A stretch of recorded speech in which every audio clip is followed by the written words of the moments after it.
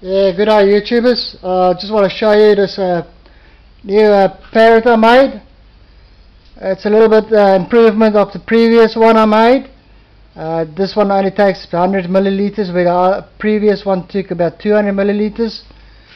So this is the part that goes onto my condenser. It just fits onto the 1/2 inch or 12.7 millimeter tubing, which is this one here that runs down to the bottom. It's got two 90-degree elbows that's joined together with silver solder, and also this joint here. Then I've got a reducer here that's a 12.7 that runs into 25 mil.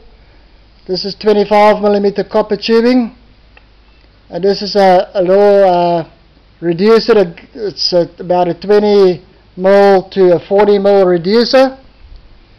This is slightly higher than that point there, so it lets the liquid overflow in this one, and that's where your hydrometer fits in, or your alco meter, and it runs into this little cup there.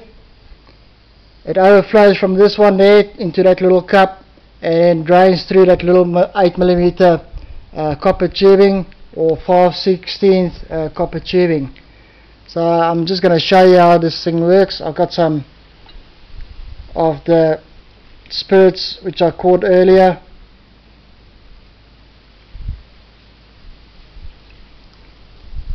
And let's just see, and I'll put my hydrometer in there. Gotta use 25 mil, otherwise there's not enough play between the tubing and the actual hydrometer. I'll just top it up with some more alcohol. This is actually some of the heads I caught.